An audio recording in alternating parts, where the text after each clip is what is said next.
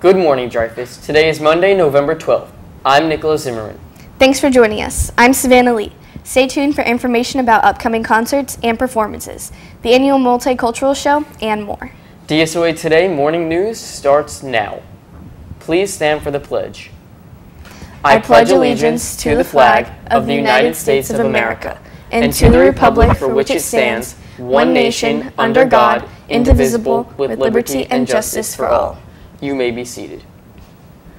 If you catch someone doing something awesome and want to show your appreciation, you can fill out a shout-out form located in Student Services and drop it off in the orange box.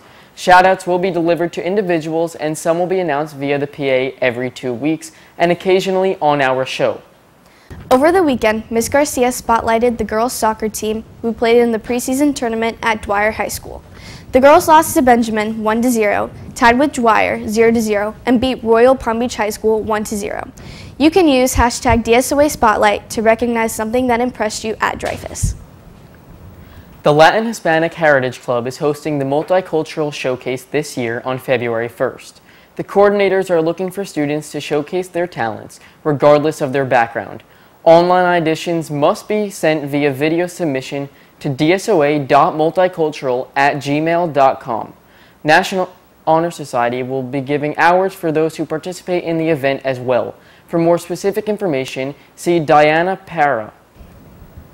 The infamous Turkey Feather Teacher Appreciation Fundraiser is coming back to support Dreyfus's local club. Students can purchase turkey feathers to dress their teachers' turkeys for the holidays. Feathers will be on sale in room 1303 or in the cafeteria at lunch today through Thursday. Just for 25 cents a feather. You can show your gratitude for all faculty members while donating to the Homeless Coalition for Palm Beach County. For more information, see Ms. Mellon in room 1303.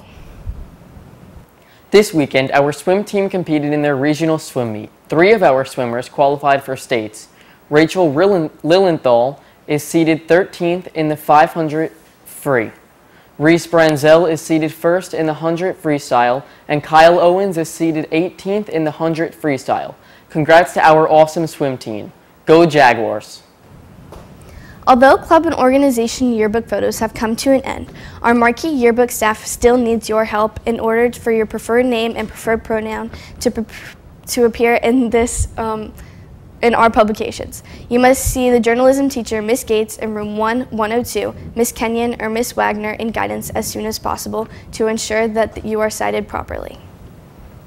We have some very important news for seniors at Dreyfus. If you need help in filling out your FAFSA, the guidance department has an opportunity for students to get help starting today. Throughout Thursday at lunch, the Education Opportunity Center will be in the Media Center to help with all of any FAFSA questions. You can sign up now on Navion's under college website, College Visits. Be sure to bring your parents' 2017 tax return form if you plan on attending. Dreyfus's literary magazine, Seeds, will have their first open mic night of the year. By popular demand, it will be at Harold's Coffee Shop tomorrow. There will be students' poetry, prose, and music, and you can even perform yourself. I really had a blast last time. For more information, contact Becky Hastrup at 561-596-0312.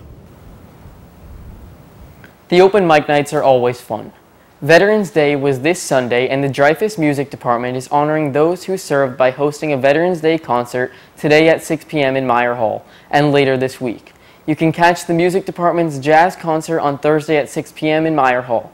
Student tickets are $5 for each show. Don't forget that Prism is approaching and will be on December 5th at the Kravis Center for the Performing Arts. I can't wait.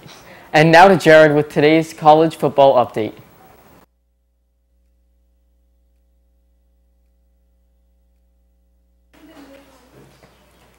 Hello Dreyfus, Jared here with today's college football recap. Over the weekend in college football, we saw once again that our Florida teams are struggling. FSU lost to Notre Dame 42-13 in a game that pretty much summed up their whole season.